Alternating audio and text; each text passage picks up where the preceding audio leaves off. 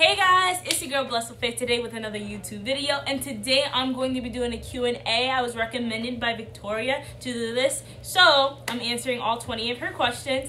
This is also celebrating that I finally made it over 100 subscribers, so thank you guys so much for supporting. And if you haven't subscribed, please like and subscribe and learn more about me. So question number 1.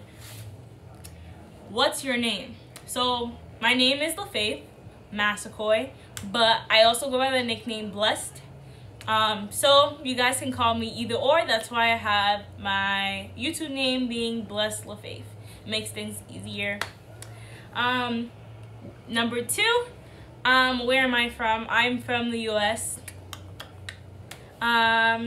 Number 3, how many siblings do you have? I have 2 siblings and they're both girls. And then number 4, am I single or married? I'm single. Like, so there's like married and then there's like single, like I'm talking to someone, I'm single. Then number 5, what is your favorite alcoholic drink? I don't drink alcohol. However, I do love drinking boba, especially like mango slush boba. There's winter melon at Confuci. I love Confuci. Point, period, period. Also, I really love coconut water. It's so good. Okay, then number 6. What made you want to start YouTube? So what made me want to start YouTube, I originally had another YouTube channel where I was singing and being silly and goofy, and that was what I kind of wanted to do. I kind of was like, oh, you know, I just want to be like super silly. But now, like, this new YouTube channel, I really want to encourage other people out there to just kind of be their self. That I want to let people know that they're loved and that God loves them. So also number 7, are you wearing perfume and what scent is it? So I am wearing perfume, and this is the perfume that I am wearing. Can you guys see that? I don't even know. No, it's really hard to see. Oh, there it is. Well, anyway, so this is called Indian Coconut Nectar. It is like a hair and body spray mist from Target. I love myself some Target.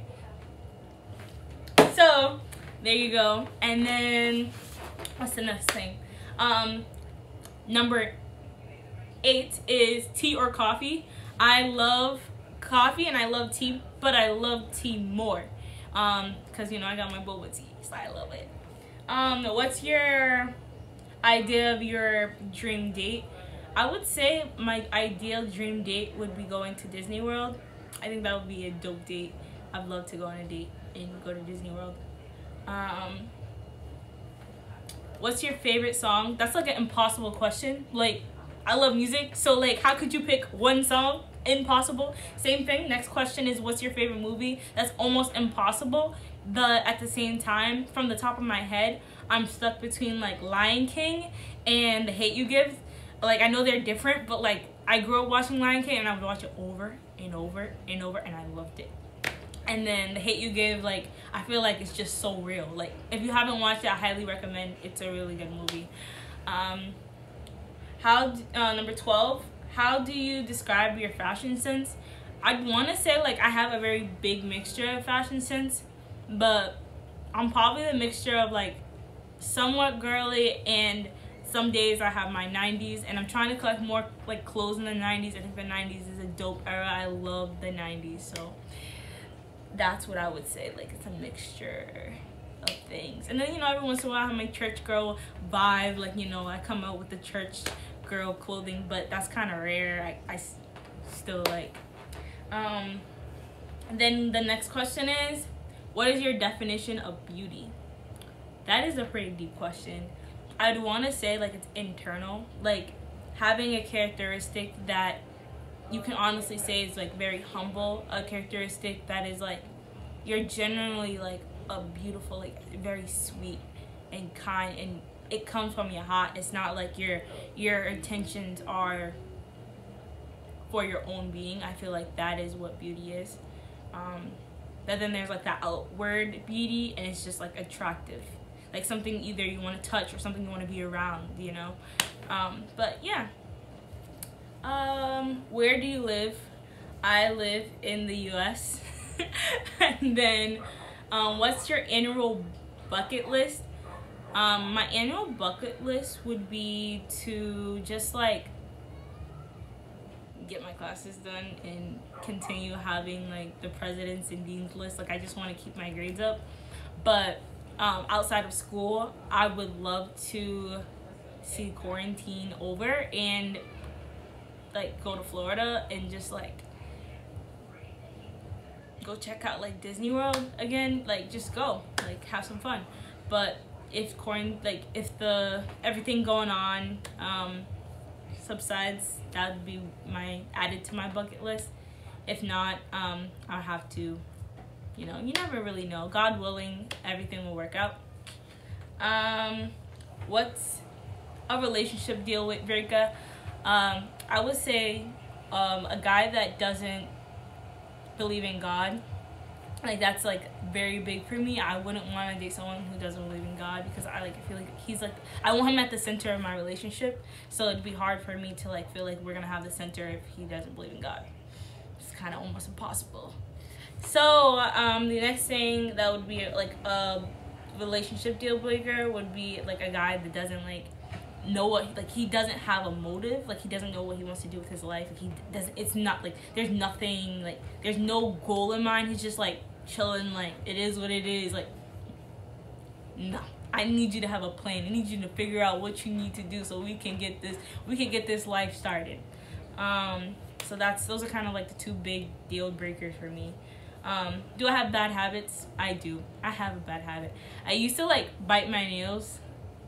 But I guess one bad habit would be that like I'm like constantly always like going.